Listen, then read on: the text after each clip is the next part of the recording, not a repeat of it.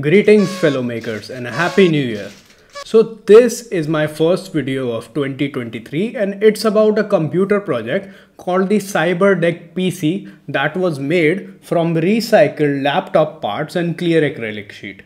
The purpose of this project was to rebuild my outdated malfunctioning laptop and turn it into an all-in-one computer that can be used to watch videos on YouTube or read blogs.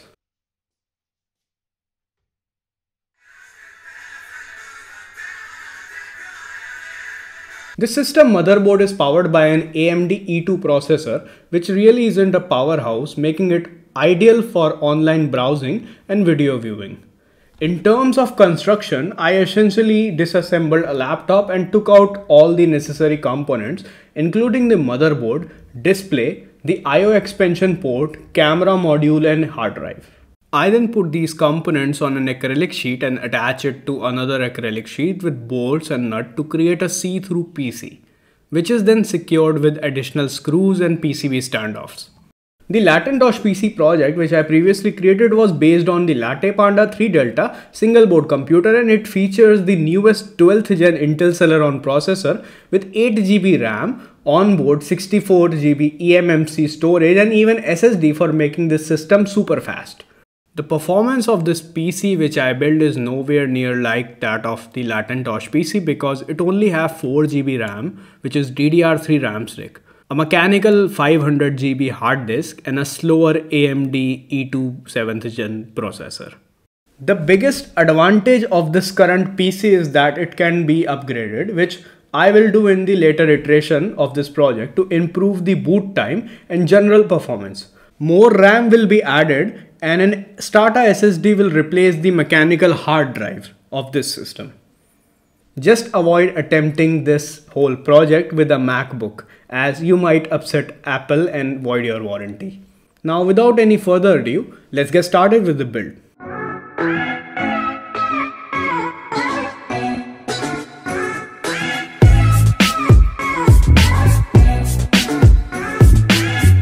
The following materials were used in this build: a donor laptop, acrylic sheet, 445 mm by 485 mm by 5 mm for front and back side, bolt M5s that are 75 mm long, M5 nuts, M3 nuts and bolts, M3 PCB standoffs, 3D printed stand, which we need 2 of these, M3 screws, and the most important thing, patience.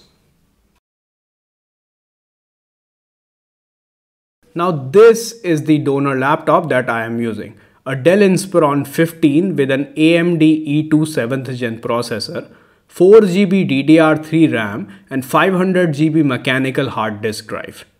This laptop keyboard and trackpad are both completely broken and non-functional, and the screen is not an IPS panel.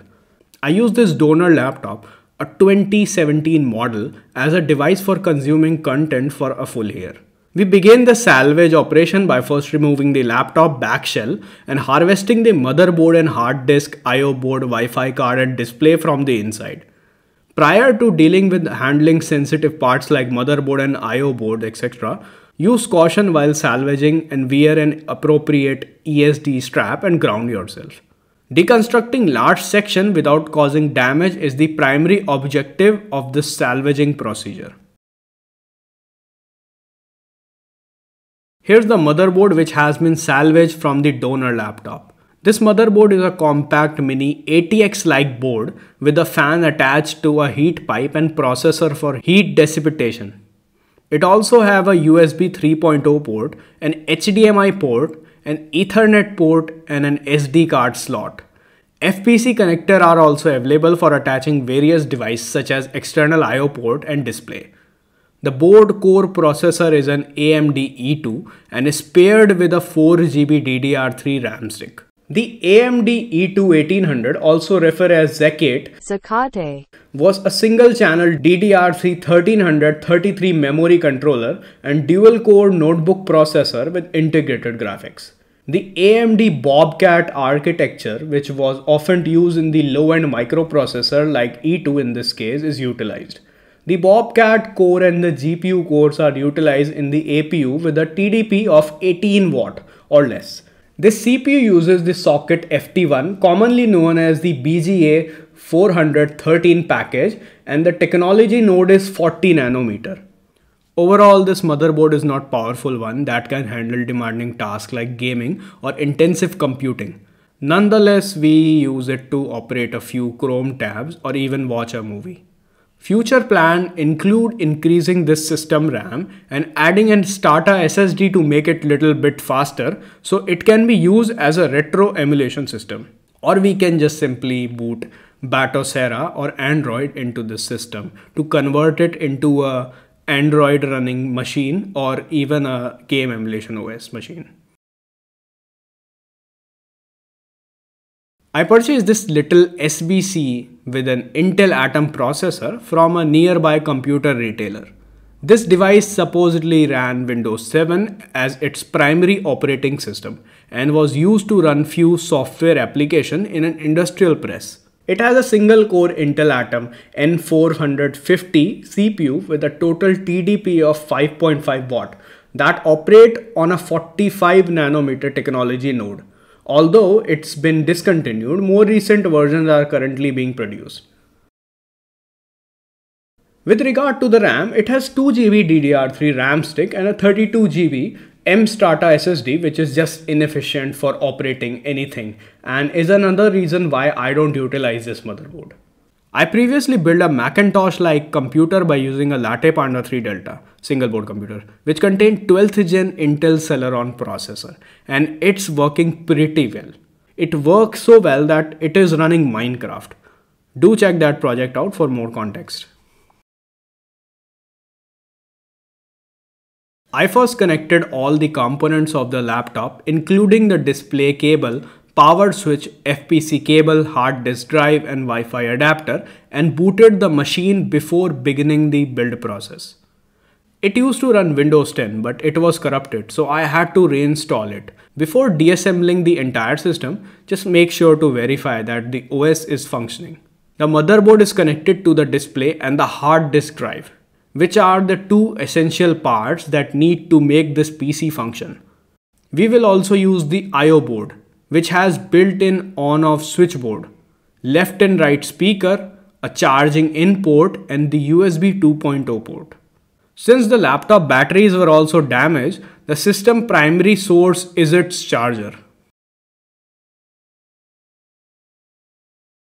Here's how the CyberDeck PC is made. It's made out of two acrylic sheets that are bolted together with 6 M5 bolts. The motherboard, screen, hard disk are all electronics that are placed between the two panels of acrylic sheet. Using an acrylic sheet allows the PC to be completely transparent, which look amazing. Additionally, two stands were modeled holding the entire PC and ensuring its stability when placed on a disk. We also designed a motherboard holder that uses the PCB standoff and M3 screws to hold the motherboard in its place and attach it to the hard disk drive. This component will be subsequently attached to the acrylic sheet, simplifying the assembly. The red PLA was used to print the motherboard holder with a 0.4 mm nozzle and 50% infill.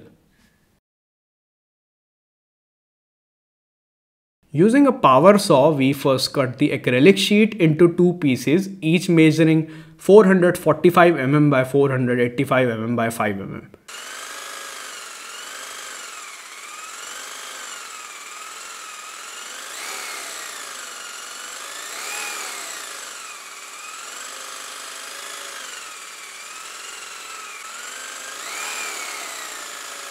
Working with acrylic sheet can be challenging. If you use the wrong saw or put too much pressure on it, it could crack. Overuse of force during cutting process caused this front panel to crack from the top side. We take one acrylic sheet and arrange all the parts on it before marking holes for the PCB standoff and nuts and bolt, which will be used to fasten everything to the base sheet. In order to later attach 6 M5 nuts and bolts to hold two sheets together, we additionally add 6 mounting holes to the front sheet. After marking the location of the holes, we drill them using an M3 bit for PCB standoff and an M5 bit for larger nuts and bolts to join two sheets together.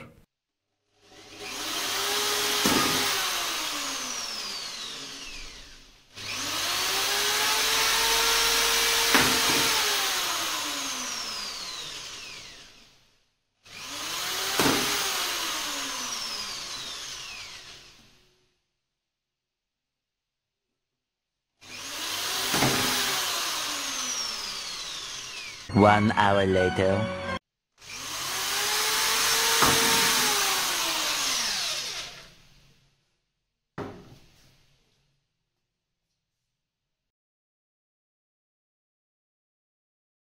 In order to avoid having directly attached the motherboard to the acrylic sheet, we first attach the 3D printed motherboard holder to the base sheet using M3 bolt and nuts.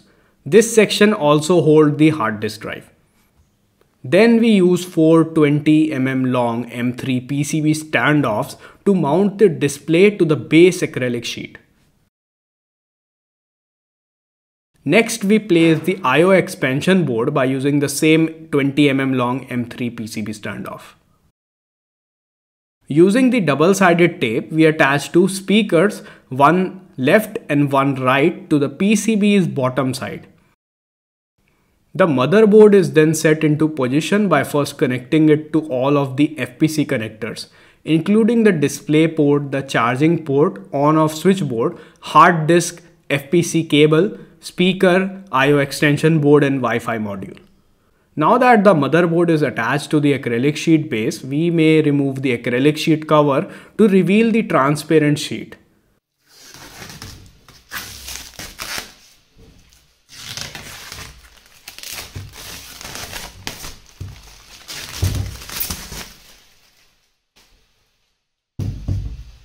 This setup already looked pretty sick.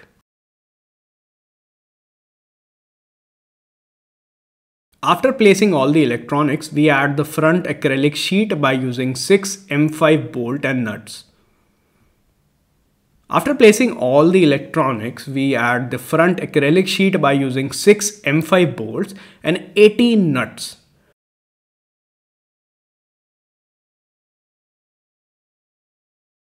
As a result, we now have a durable and solid transparent PC body composed of two acrylic sheets that are attached together using nuts and bolts in this arrangement. One nut holds this single bolt in position.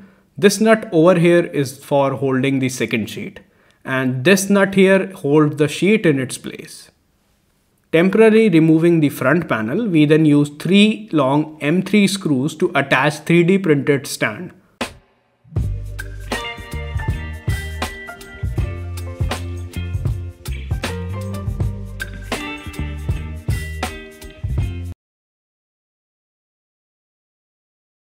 Here is the end result of this build process. A transparent PC with a cool futuristic appearance. The entire computer is transparent, allowing us to see the hard disk drive, motherboard and all the parts like the I/O expansion board. No, this setup is not imitation of transparent earbuds or power bank made by Shark Geek or Nothing brand.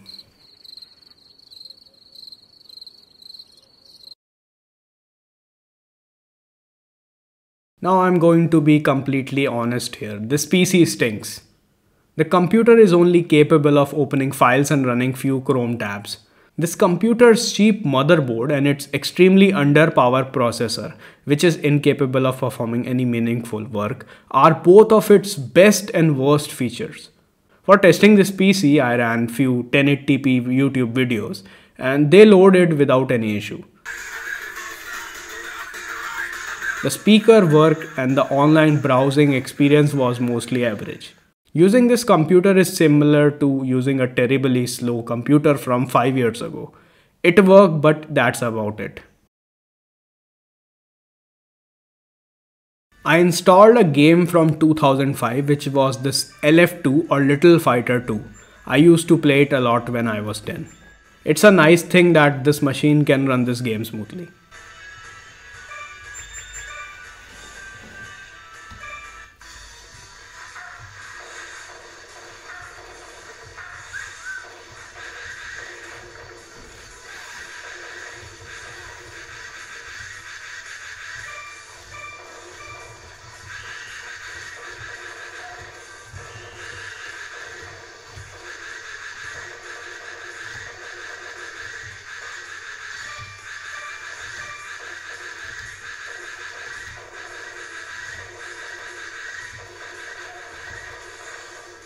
I tried using other software like PPSSPP emulator and the PS2 emulator, both of which worked, but they didn't simply run enough to play any games adequately.